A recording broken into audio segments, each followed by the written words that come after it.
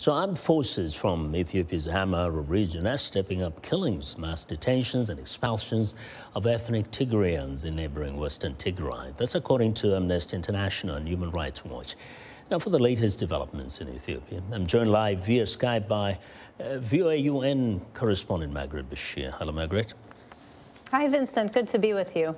Thank you. And now you've summed up things so well, but want to look at, the fact that actually this conflict in Ethiopia has created a major food crisis also. What more can you tell us about the delivery of food aid to those who are needy? Yeah, it's a terrible situation. The United Nations has been working for months to try and get more aid into northern Ethiopia, particularly into Tigray. There are more than 5 million people in desperate need there. And, the conflict has spilled over since about June into Amhara and into Afar. And now the numbers are really skyrocketing, particularly in Amhara. I think 3.7 million people are in need of aid there.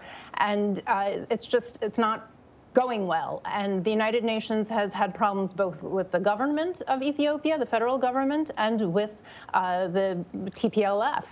Recently, in the last 10 days or so, they've had aid trucks from the World Food Program stolen, taken away by what the UN believes are federal government forces or groups aligned with them, and they've had their warehouses looted by what they believe are the TPLF. So it's been very difficult, and they're not getting nearly enough aid in.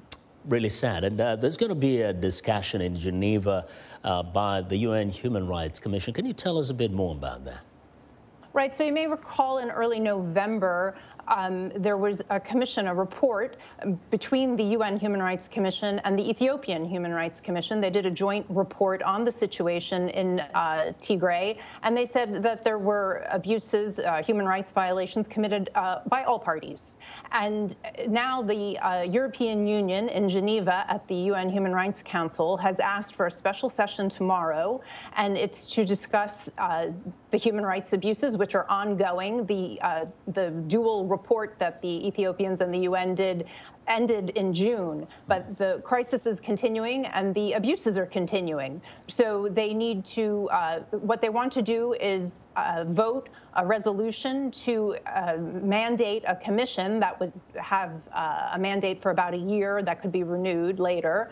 And they would begin to investigate, to report, and to collect evidence. And it would be used later in prosecutions and to hold people accountable for these atrocities. I mean, we've heard about terrible stories of sexual violence and rape throughout this, torture, killings. I mean, really heartbreaking stories from people who have escaped and survived. So this is what they want. But interestingly, it is quite a controversial meeting. The African countries on the Human Rights Council don't want it, and they didn't vote for the meeting. But there are enough members of this 47-member committee to have this meeting on Friday.